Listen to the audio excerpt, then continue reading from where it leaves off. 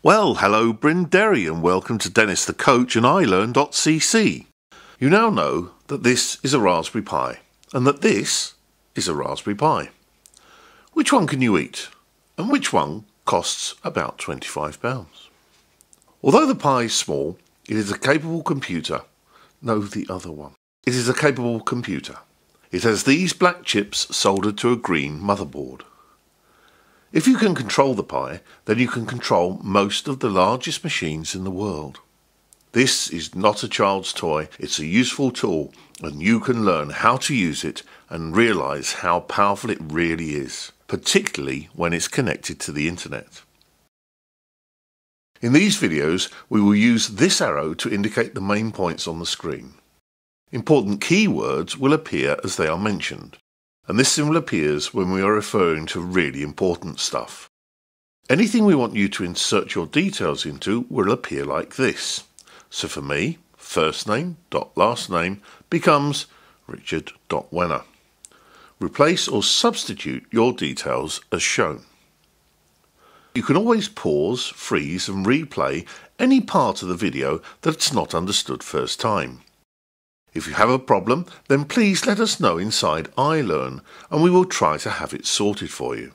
Most importantly, keep in touch with your friends and help them out in the forums and discussion areas. This is all here to help you. Just remember. We learned how to connect a Pi. All of the connections are specially designed only to fit one way round, which turns the Pi into a kind of high-tech shape sorter. You have to fit the right plug into the right socket the right way round. To save time, we put a memory card into your machine. At home or school, you may have to do this for yourself. The memory card is like a small SIM card that fits into the bottom of the Pi. The card also only goes one way round. The gold pins go in first and face up to the motherboard. To remove this card, push the edge and it pops back out at you.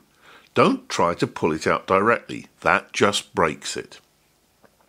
On the day, all we needed was to insert the keyboard and mouse into the USB ports, although after the first group we used this little block to connect the mouse and keyboard by radio to remove some of the wires. The network was connected to this large port using an RJ45 connector and pressed it in until it clicked into place. It's called an Ethernet port. The Ethernet port connects the Pi to the network in the school and then onwards to the internet. We did not use earpieces or headphones, but this is where they would have connected. It's the same connection as you get on an MP3 player. The next connector was this large flat connector, which you could remember goes to a large flat screen, an HDMI monitor or display. The last connector was the juice, the electricity supply, and we used a simple mobile phone charger to power the Pi. It is best if this power supply is the last connection you make. Get everything else ready first. If anything doesn't work, then remove the juice and plug it back in and watch the screen as the Pi comes alive and goes through its boot process.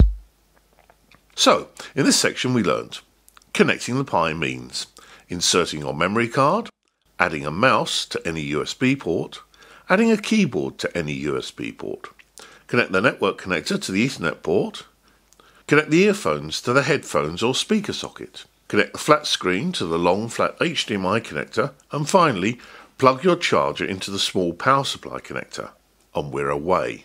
With everything connected, the red and green LED lights begin to flash as the Pi booted. We were in, but were we? First, we had to enter a username and a password. The default username was Pi, all in lowercase. We always have to tap the Enter key to tell the Pi we have finished typing and command it to do something in response. It will just sit there waiting otherwise. And then the password. Now the password was not shown on the screen as we typed. This stops anyone from looking over your shoulder and seeing it as we enter it. That's security. You always have to be aware of people observing you as you enter your details. Don't believe what you see on television. They often get it wrong. They don't understand the difference between hackers and crackers. There are hackers, good folk, who hack around to see how objects function, improve stuff, and get things to work for people. And crackers, they want to break things, steal, and corrupt. Crack things open. They're evil. The skills you learn here may be used for hacking or cracking. You decide what you want to be, a hacker or a cracker. The password for the Pi was raspberry. That's raspberry correctly spelt with a P in it, all in lowercase, and press enter again. All new Raspberry Pis allow the user Pi in with the password raspberry. These are the default values and something you should change on your own machine as soon as you get it. Security again. Now we really were in and saw a screen with a green prompt that told us we were user Pi on a Pi called Table 1, Table 2, Table 3, depending on where you were sitting on Dennis. In the next section, we will look at some of the things we did. In this section, we learnt that once the power was applied, the Pi went through a boot process. At the end of the boot process, we ended up with a login screen. Enter has to be pressed to tell the Pi to go to the next stage. The password is not printed on the screen. That's a security measure. Once we logged in, we saw a prompt with a flashing cursor. The prompt means the Pi is waiting for your command. The prompt is made up of your login name and the name of the machine you are on. What is the Pi doing as it sits there on your table? To find out, we typed top. We saw this screen, and it was a screen that kept changing, updating as the Pi worked. There were two sections, one here above the white bar and a second section below the white bar. The top section gave us details about the Pi, and the bottom was a list of the top tasks running on the Pi. It's all gobbledygook, and we don't really need to understand any of this at the moment, but we can get a clue about what is going on if we look a little more closely. Working along the first line, we see top, the name of the app we're using, followed by the current time. This time here is how long the Pi has been switched on for, how long it's been up. Here you can see how many users are connected. This is one, and should be just you. If it's more than one, then you should ask who else is logged into your machine. The load is how much work the Pi is doing. This doesn't matter, so we'll move on from here. The next line are the number of tasks carried out on your Pi. On the coach, most of you had 58 or 59 tasks listed. That means the Pi on your table was doing 58 or 59 things. Perhaps only one was actually running, which is the top program you are using to see this list, and 58 were sleeping. These sleeping tasks were waiting for something to happen. None have actually been stopped, and here, none are zombies. Zombie processes are uncontrolled processes that move around inside your Pi. Not a good thing. They need to be destroyed, but more about zombies later. We didn't have time to look at the next three lines that tell us about the CPU, the central processing unit, the brain and what it's doing. And the rest of these details are all about the state of the memory. None of this matters at the moment. Below the white line is a list of the top tasks the Pi is carrying out. This is a quick snapshot of all the tasks the Pi is performing. It's slowed down to allow you to see exactly what is going on. The Pi is actually running much faster than this in reality. Each line is a separate task, or process as it's known. You can see the lines bouncing up and down as they are completed. You can see the top process here also bouncing up and down. The name of the command is over in this column, and the total amount of time the Pi has been working on it is shown here. The amount of memory it takes is here, and how much processing power is here. These other columns do not matter at present. You're logged in as user Pi, which is shown here in the user list. Now, every task or process also has an identity, which is given a number, the process identity number, shortened to PID, shown here. So, top is a list of processes running on your Pi. Top allows us to see the time, how long the Pi has been switched on for, and how many users are sharing the machine. It lists the tasks, how many are running, sleeping, those that have been stopped, and zombies. Top shows us all of the tasks or processes on a slowed down list. Each process has a number, a name, a total time it's been running, how much memory it uses, and how much processing power it uses. That is Top. Just press Q to quit Top, and the prompt returns, waiting for your next command. What does your home have that every other home has, but every one is different? It's your address. Imagine the chaos if everyone had the same address. So it is with the internet. Every device connected to the internet has to have a different address. Otherwise, how does all of the data know where to go? But what is an internet address?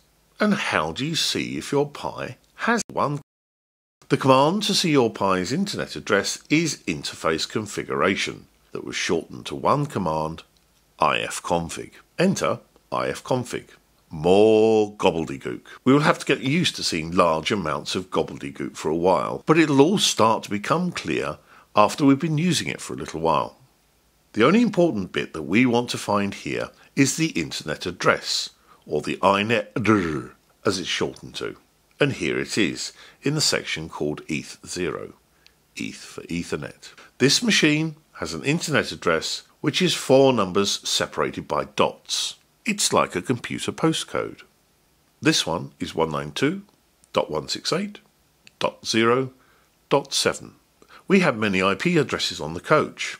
10.190.101.64, 10.190.101.143, 10.190.101.61, 10.190.101.62, 10.190.101.63, 10.190.101.65, one for each Pi on each table. The important thing was that they were all different. Notice that none of the numbers between the dots are greater than 255. Note also that all of the addresses we used on the coach and in your school started with 10.190.101 and then a number. That's because 10.190.101 means your school. The last number is the machine connected inside the school. The last number can be anything from 1 to 254. That means you can have over 250 different machines working together in your school.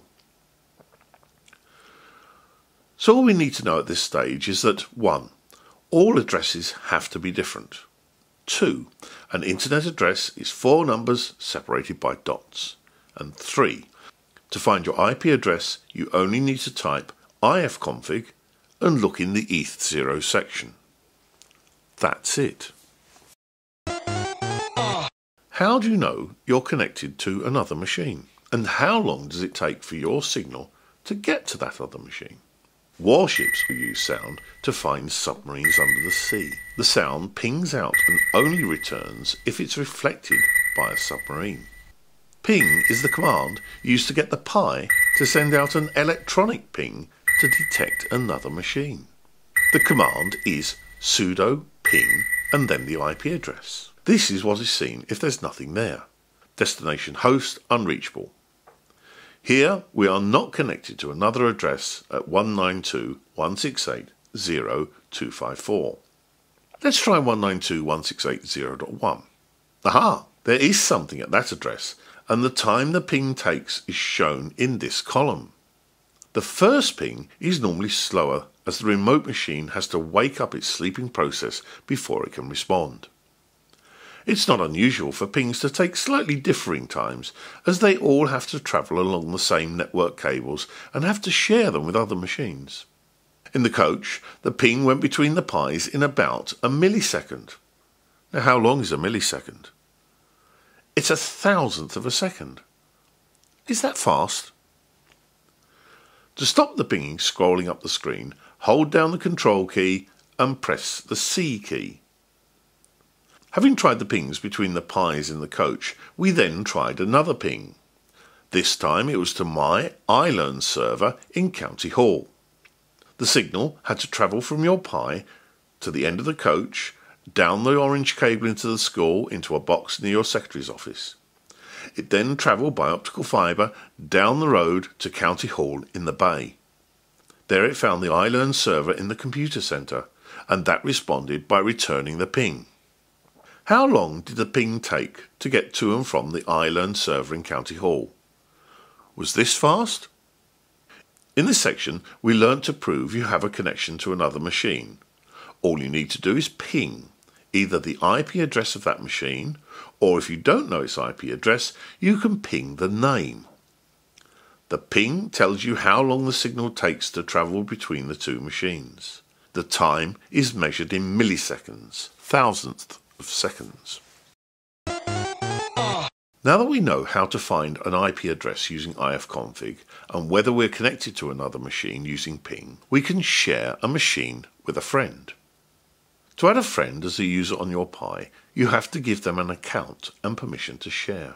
The command add a user reduces to add user, one word. So enter sudo add user and the friend's name, like this. The Pi replies by asking for a password that you want to give your friend. Enter a good password for your friend. Remember, Pis don't print passwords on the screen, so take care. Type the password and press enter. The Pi replies with a request to enter the password again, just to make sure you typed it incorrectly. If both entries match, then the Pi completes the account by asking you a few simple questions that you can complete or ignore. Accept any default by just pressing enter each time. Eventually the question, is the information correct? Enter Y/N, so enter Y. Your Pi is now ready to be shared. Your friend now has to enter at their prompt on their machine slogin, their name, at your IP address. This causes their Pi to ask your Pi to share. The Pi needs to check the password. Once it's been confirmed, your friend is sharing your machine. You can see from the new prompt. To leave the machine, type exit and check that the prompt comes back to your machine. We learnt to share our Pi here. First, you have to make an account using the add user command, and then your friend securely logs in using slogin, their name, at your IP address. In the next section, we will see another way of sharing your Pi. You don't need a Pi to log into a Pi. You can log into a Pi using a Windows or Apple machine using an app called Putty. This is a good download link you can trust to download Putty, which is free. All you need to do is to add the address of the machine you want to log into here and check this SSH radio button if it's not already selected. Then press the open button at the bottom here. If all works well, this terminal window appears with the familiar content for you to enter your username and password to run the Pi as if you were sitting in front of it. So here you're running a Pi from inside another machine that's running Windows or iOS. Windows runs on Windows machines and iOS runs on Apple machines. The Pi is running a system called Linux, and Linux has Tux, the penguin, as its mascot. Another name for Linux running on the Pi is Raspbian. Raspbian is what is known as a flavour of Linux. Other versions of Linux are Mint, CentOS, Puppy, and Ubuntu. All of these versions are free to download and use. In fact, iOS and Android are related to Linux. Mobile phones, tablets, netbooks, laptops and PCs are all called platforms. When you connect it from one to another, it's called cross-platform, a cross-platform connection. Back in our console, we can type exit to close the connection and the window disappears. In this section, we saw a cross-platform connection. We saw how to use an app called Putty to log in to a Pi from an Apple or Windows machine. Here's a tip. After a while, you become fed up retyping lines of commands. Try pressing the up arrow key to reveal all of your previous commands. You can use the other arrow keys to edit the command and press enter. Use the backspace key to delete to the left, or the delete key to delete to the right. You can press enter at any time. It's always good practice to log out cleanly rather than just pull the plug out of your Pi. You can lose or damage data by just unplugging machines, so don't do it. One way on the Pi is to just issue the shutdown command, but Linux can be very precise. You can add options using what are called flags. Sudo shutdown -h uses the halt flag. It means shutdown and halt. Sudo shutdown -r uses the R flag, meaning shutdown and then reboot. Now this may seem silly, but there are times when it's necessary to reboot, as we will see. But Linux can be even more precise. It wants to know when you want to shut down. You can specify any time, but to perform it immediately, the full command is sudo shutdown -h now. This is the full shutdown command with all of the popular options. We won't do this now. Up until now, we've been typing commands at a prompt on a black background. This is known as text or command line mode, as commands are only entered line by line in text. There is another mode that's probably more familiar, as it's a standard on many devices. It's called the Graphical User Interface. Now this sounds grand, but like other computer speak, this is reduced to GUI, which is pronounced GUI. To start a GUI on the Pi, we simply type, all in lowercase, the word startx. The Pi changes its character. Everything is now done via the GUI, using the mouse and keyboard, and even a touch-sensitive screen. It is a more modern interface and possibly easier to use. From here you can click the World logo to start a browser and enter any web address here. Or you can click this little black monitor screen to run a text screen inside the GUI screen. Have a play around. Click on this menu button to pull down all of the options, including another view of the shutdown command. Clicking on the shutdown option reveals the halt, reboot, or exit to command line options. So we have seen how to shut down cleanly from both text and GUI modes. Either way, do watch the red and green lights on the Pi and only unplug the power once the green light has stopped flashing. This will help keep your Pi working correctly. In this section, we learnt about shutting down cleanly. Shutting down cleanly tells Linux to close down all of the tasks in an orderly manner to ensure data is not lost. We have the options of a shutdown and halt, or shutdown and reboot. The Pi has closed correctly and halted when the green light stops flashing. The power can then be removed safely. We also saw the two modes of operation, the text command line mode and the graphical mode, or GUI. The text mode requires typing commands at the prompt. The GUI uses images with a mouse or touch screen.